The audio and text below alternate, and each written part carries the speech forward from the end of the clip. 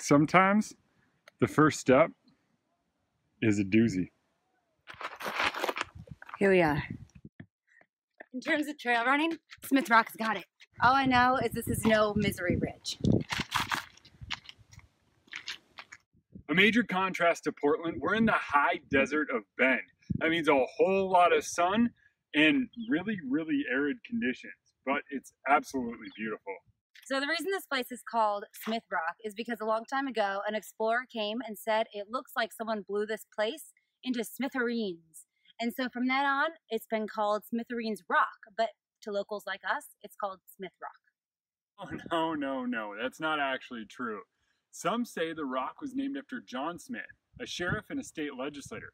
Others, and I like this story the most, say a soldier with the last name of Smith fell off the top all the way down, and when he splatted on the bottom, his name stuck forever.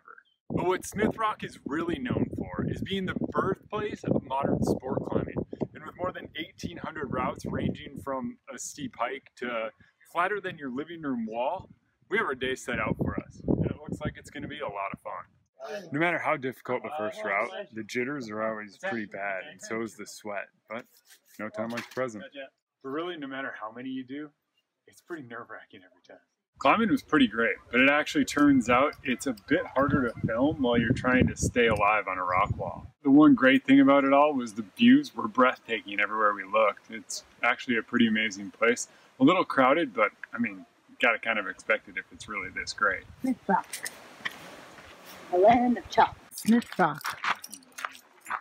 Where Jeremy gets a little sad. Smith Rock. No horses. Smith Rock. It's an outdoor climbing gym with the nicest porta potties I've ever seen.